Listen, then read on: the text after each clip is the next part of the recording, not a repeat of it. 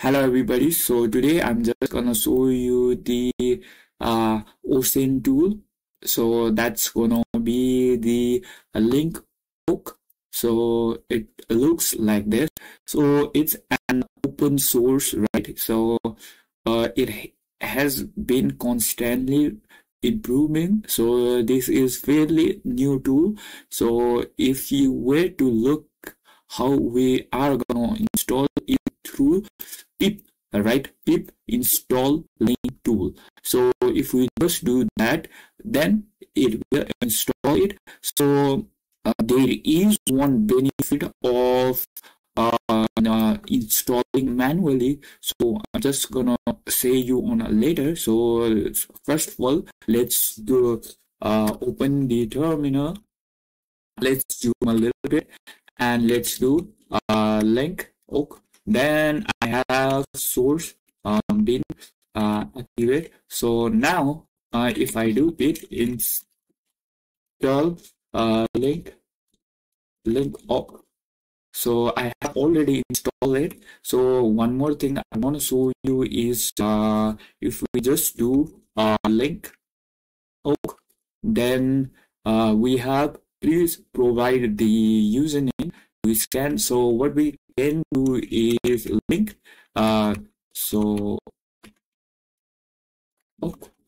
so here we do help, right?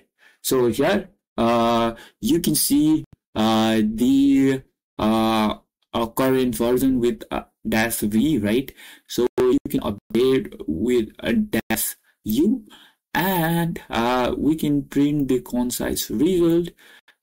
Then we can suppress all the output, and so only summary. Another one is do this check bridge. So it uses this Hudson Rock Crime Intelligence database. So it found the username, so it will show the email and password to from this database. Now next one more is -a also is needed. So it will so here I told you that it's important for us to download install it manually, because you can customize the provider.json file. So if we go on the GitHub, right? So if I just minimize this and let's clear this screen and let's open here. So if we go on the Linkook,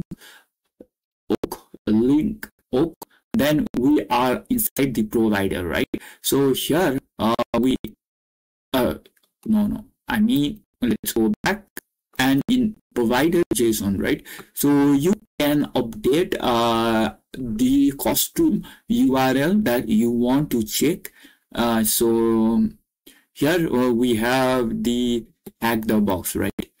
And we have the main URL is this, then profile URL. So here it takes the user, so you can customize over here. So let me just show you the demonstration of this tool. So if I do this Linkook, right? Linkook, then do Andy rows. So here we have only 5 results.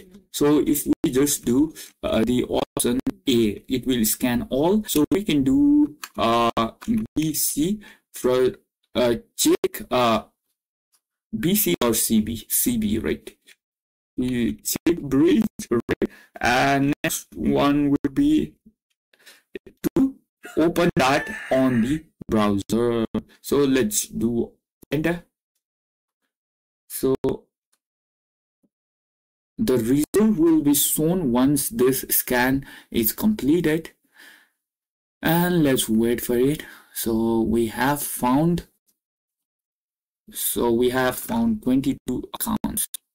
So you don't have to worry about if it's working or not. So we have found the 22 accounts, 22 sites, and related username and so on.